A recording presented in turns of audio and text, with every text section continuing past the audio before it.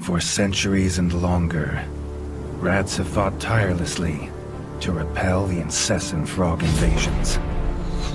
Peace was only ever short-lived. I honestly had no clue that this game was completely hand-drawn, and that makes it even cooler.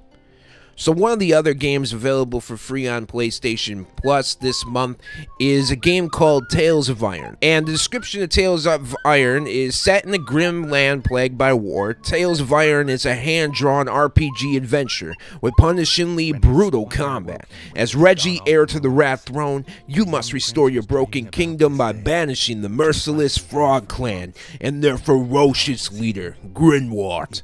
But the game overall is a fun side-scrolling action RPG style game that I honestly didn't think it was going to be as violent as it turned out.